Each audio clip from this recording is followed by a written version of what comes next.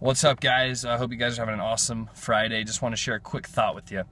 I actually once heard, and I'm sure some of you guys have heard this before, if not, definitely something to write down. And that is, for things in your life to change, you need to change. And I feel this is an important thing in our life, in our society, because so many of us look to the outside, to other people and to outside circumstances to make changes in their life. They rely on the outside and the external for their internal change.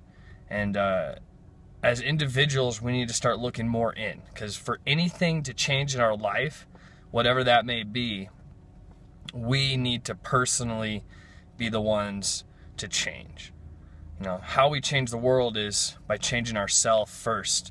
And you guys have heard that, and it's been used in many different contexts before from many people much wiser than me. But just remember that for anything in our lives to change, or for things that are important to us and we want to make a difference in those, organizations and groups and, businesses, we need to be the ones to take responsibility and action to change, because change starts always from us.